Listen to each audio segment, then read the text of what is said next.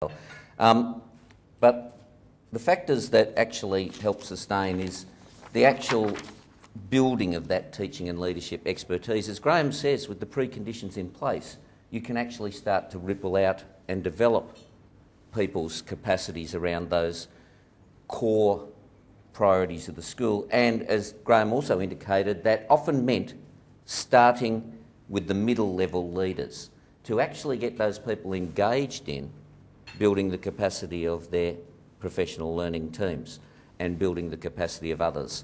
The interesting thing is that the schools had a very strong focus on using their expertise well.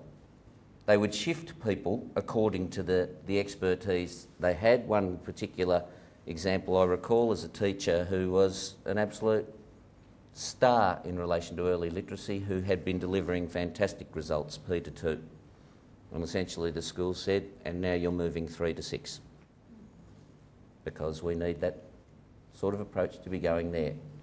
Who initially wasn't happy and now, of course, understands the importance of the role. They were prepared to recruit.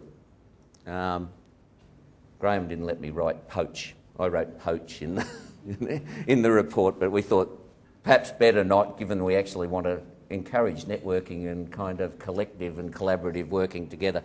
But the truth was, they would fill a vacancy. And it actually wasn't poaching. It was often just identifying, as I'm sure lots of people here would do, a young person who might be a young graduate or somebody who's been doing some casual work within the school and looking for the opportunity to bring them on board. But that very strong focus on ensuring the expertise is used to the best effect was linked to strong performance management systems of open and honest feedback.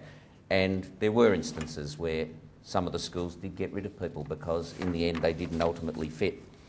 They structured teaching to ensure all kids could succeed. They had a pretty, some people might say it's a slightly conservative approach to teaching. All of them insisted on explicit teaching. They still adopted, and quite commonly adopted and made as their centrepiece, inquiry learning and so on, but built on very strong content knowledge base, very explicit goals and objectives for lessons, and probably just as importantly, strong assessment regimes. And they, in all cases, supplemented the assessment that is run through the department with lots of commercial assessments that they'd gone out and chosen. I think they had a pretty good view of what constructivism means. I think the notion of constructivism has been unfortunately perverted in a lot of places because people have confused what is a theory of learning for a theory of teaching. These people didn't. They actually did their research and found it. They weren't opposed to innovation. Some of them are actually leaders in ICT in particular, like St Albans Meadows and others, and who are also in the Catalyst project and things like that. But they expected to have a pretty strong evidence base and to show that it worked before they said, yep, you can adopt it in any wholesale way. They were all good at using data. I mean, schools in Victoria generally are good at using data. Graham and I are involved in reviewing the senior schools in the Northern Territory. They haven't got a clue about using data in any real sense. They don't have the data regimes that the Victorian Department has developed over a period of time. Schools here are good at using data. What these schools were good at, though, was two things. Firstly, they supplemented the data with more data. And secondly, the discussion about data went deeper and broader.